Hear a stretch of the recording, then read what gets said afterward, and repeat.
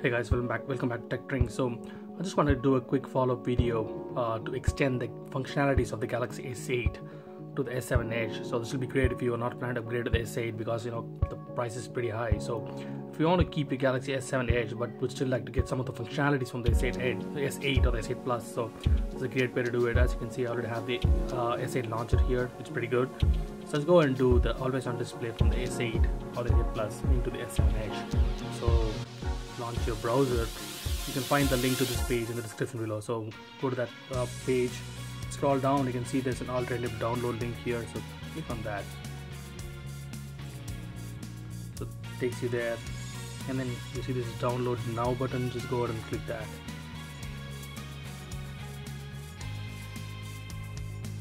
Okay, got a bunch of ads here. Let's kill this. Let's see, so starting download. So there you go. So it just downloaded the APK. Let's go and install that. So once you click on that, you're going to get this screen because by default you cannot install APKs from outside the Play Store, but it's okay to do it here. So just go to settings, and then you'll see this unknown source. So click on that, and then you can allow unknown APK installations just for this instance. So that's good enough for now. So let's go ahead and do OK. So there you go. Just do you want to install always on display? Say install. There you go. Okay, install. So once you do this, you might probably see your phone slowing down a bit. So you see that it's not responding much. So don't panic.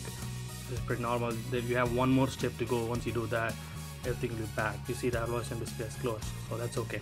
So now go back, and then let's go to the settings. So once you go to the settings, go to display. Oh no, let's go to applications. Let's go to application manager. So just bring down the list of all the applications here. Might take a while based on how many applications you have in your phone.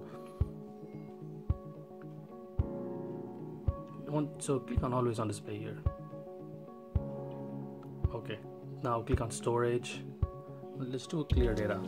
So it's going to ask you if anything related to this application you want to delete, and that's okay because it doesn't have much because it's a fresh installation anyway. So let's go and delete it. Okay, so it's done now. So now it's pointed back to normal. So now let's go back to home screen. Let's turn off the screen. See what we get here. There you go. That's always on display of the Galaxy S8. So there you go on the notification. So it's just takes you step by step on how to use the different functions of the always on display. I think you just have to restart your phone to use all those functionalities, but there you go. This is completely customizable if you want different colors and stuff. So go to settings, go to display, and then there you go, always on display. You click that. See, that's a default one, so click on that, and then you can have different colors and stuff. So then you can also set a different background if you want. So do that. Then apply. Once you go out, turn your screen off. There you go.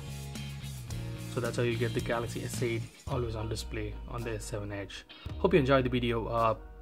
Give me a thumbs up if you like it. It's a news channel. I'm trying to bring in more content here. So it'd be great if you can subscribe to the channel. Thank you guys.